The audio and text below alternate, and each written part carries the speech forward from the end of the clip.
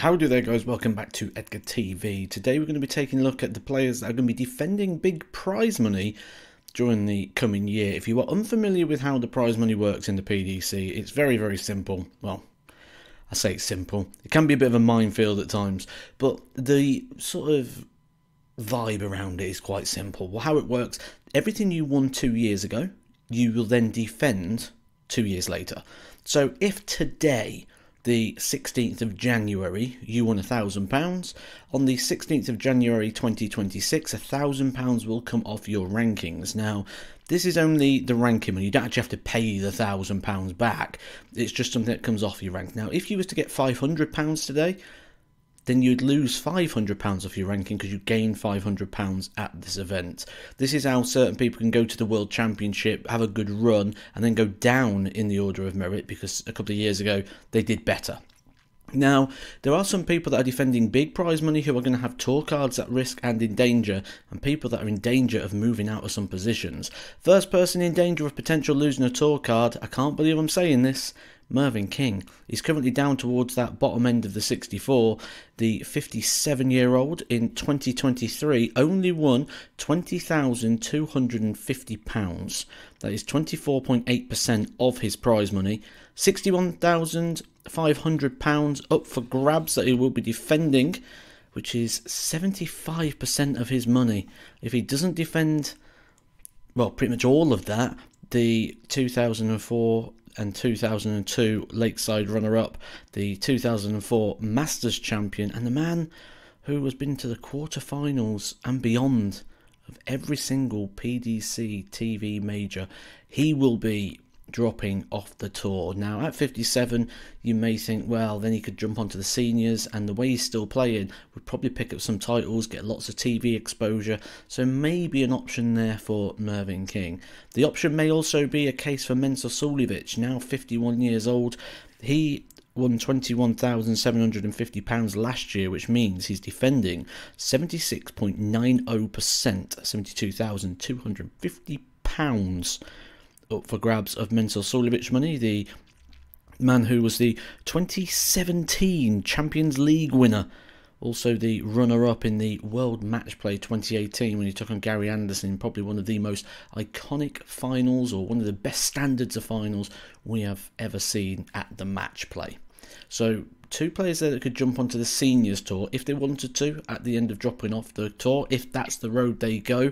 They're going to need big monies though to defend that, as will Vincent van der Voort. The thing with Vincent van der Voort though, 48 years old, not his birthday until December, so will be 49 at the start of next year. Would have to wait another whole year before the seniors became an option, so it'd be likely that he would try and regain that tour card.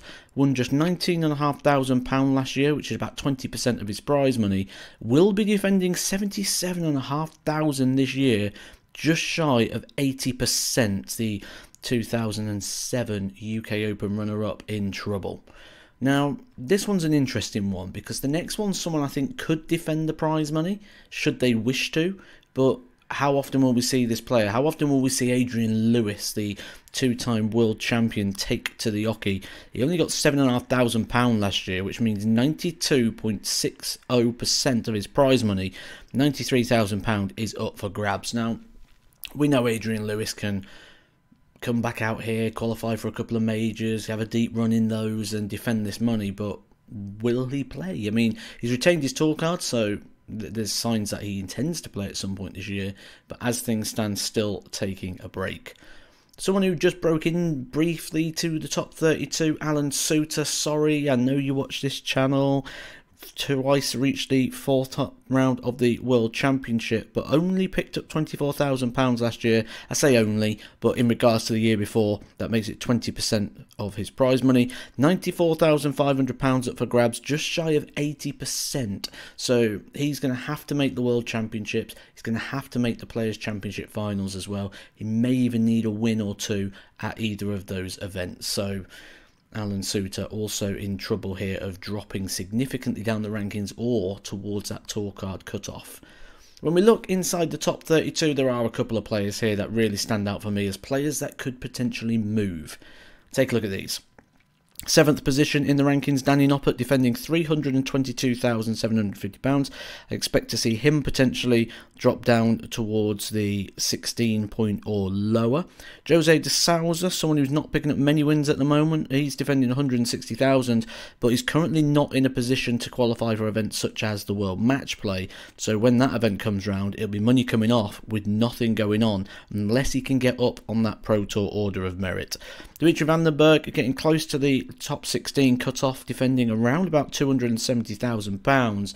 £50,000 of that coming at the World Match Play. So for me, if Dimitri van den Berg doesn't have a good start to the year, we're going to see him come out of that top 16 quite quickly.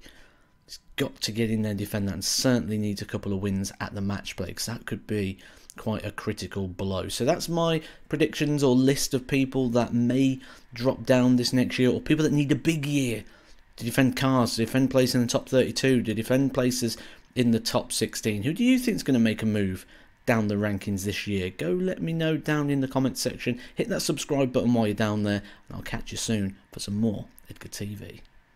Edgar TV.